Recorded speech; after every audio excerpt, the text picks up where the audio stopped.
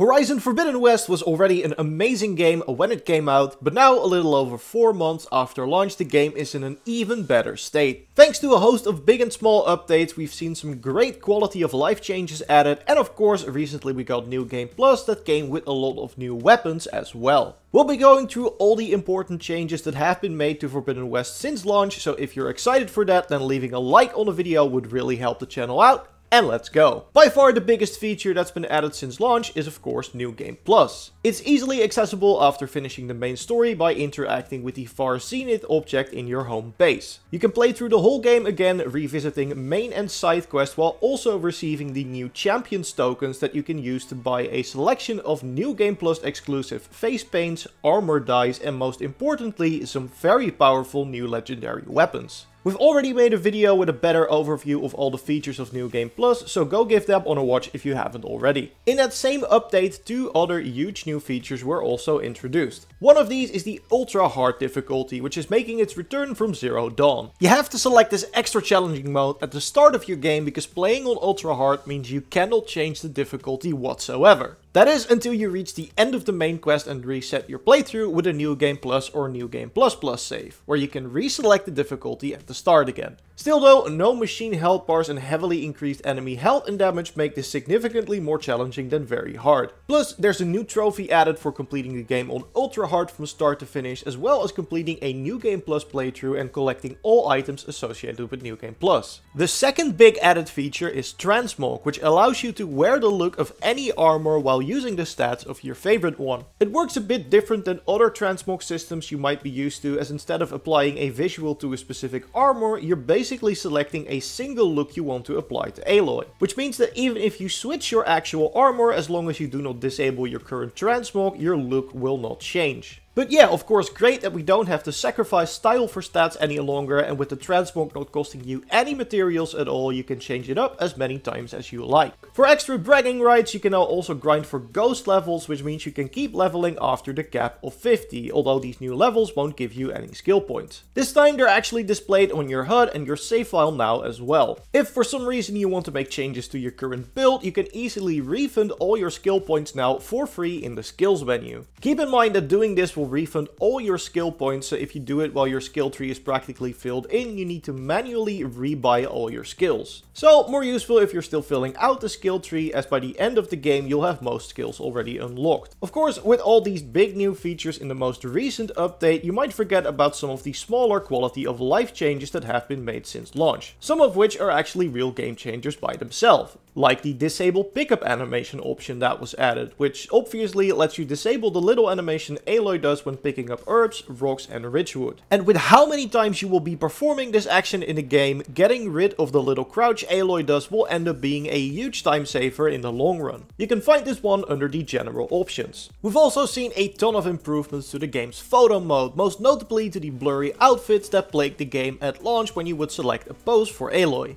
Visibility has also been increased in specific relic ruin and black box locations, which makes getting them a lot less of a pain, and over in your inventory you can now see what weaves you have equipped thanks to a checkmark icon next to them, which again wasn't the case at launch. And there has also been a really nice change for crafting potions on the fly, as Fiber Zest and Vigor Stem are now automatically sent to your stash upon collecting them. You need these resources to craft some of the higher end potions, but before the update that fixed this, you'd have to manually dump these into your stash if you wanted to collect more than your inventory would allow you to hold. Now, if you find one of these materials while harvesting medicinal berries, they'll go straight to your stash. And while the game already looked impressive from the start, the New Game Plus patch did really improve the image quality. Most notably when it comes to shimmering effects that were present on foliage in the game. There's also some improvements to draw distance and pop in. If you're interested in the technical rundown, Digital Foundry made a really good video on it, which we'll link to in the video description. Overall though, no matter if you're playing in performance, resolution or the newly added balanced mode, the game should look even better than it did at launch. Because yes, a new graphics mode has also been added to the game.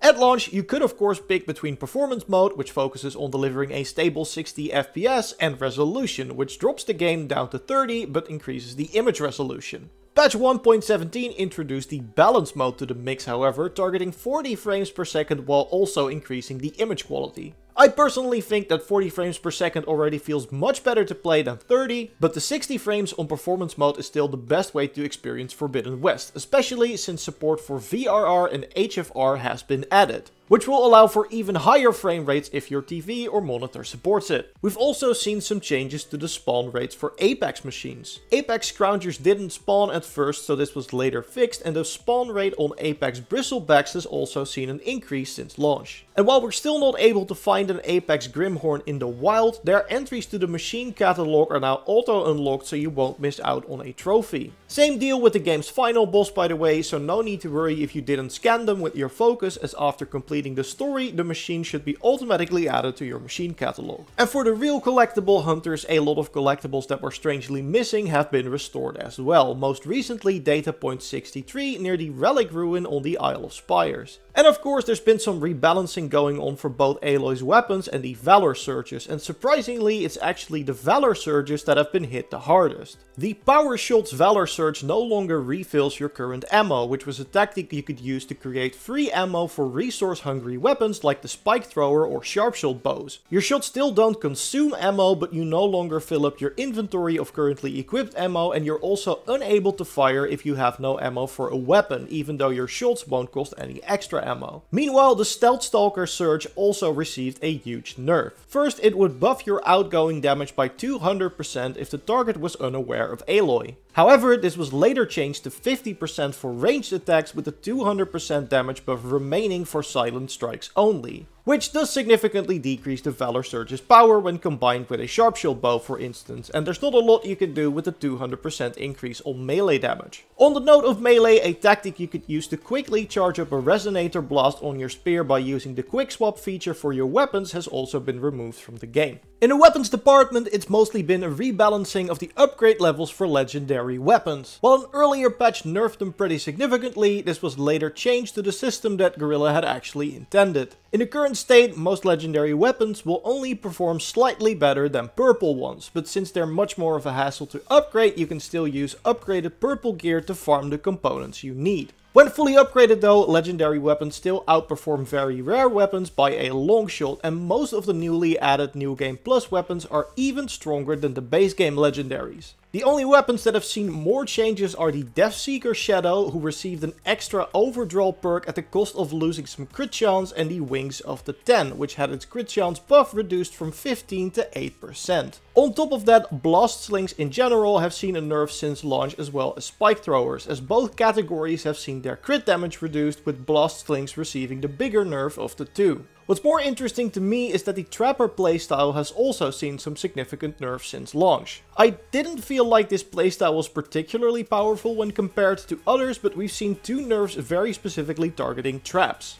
Advanced and Elite traps are now more expensive to craft, if only by a bit, but more significantly is the nerf to the Resilient Trapper skill. Before, if you get 4 points in the skill with an armor weave, you were able to completely negate any damage from traps to yourself, which is of course great if you're placing traps mid-combat and a machine steps on them immediately. However, currently you can only get up to 85% damage reduction, which is still a lot, but it's not the same as being able to completely ignore all damage. And while most status effects are unchanged since launch, we did see a slight nerf to the Shocked status, which has a bit of a shorter duration on medium and heavy machines. But even in its nerfed state, it is still pretty useful. And a bit of a surprise, but smoke bombs were actually buffed on higher difficulties, as noted in our most recent update video. It used to be the case that you need 2 smoke bombs on very hard to disorient a machine, but with the cooldown on these smoke bombs, that made them rather useless. But this has since been patched, and now any machine will instantly be affected by a smoke bomb, even on higher difficulties. But yeah, overall the game is in a much better state than it was at launch, and we know Guerrilla isn't done yet either. There are of course substantial rumors and theories concerning DLC for the game, which we have no confirmation for as of yet, and there will of course be more updates and patches coming as well, with hopefully more awesome new features and quality of life changes. And of course, before we leave, let's go over some amazing screenshots from the community with our resident Photomode expert Joyce and pre-recorded Jordan, as he's currently on holiday.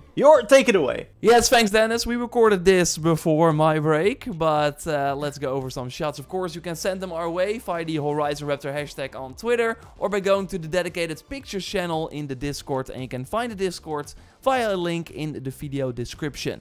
Joyce, you're of course here as well.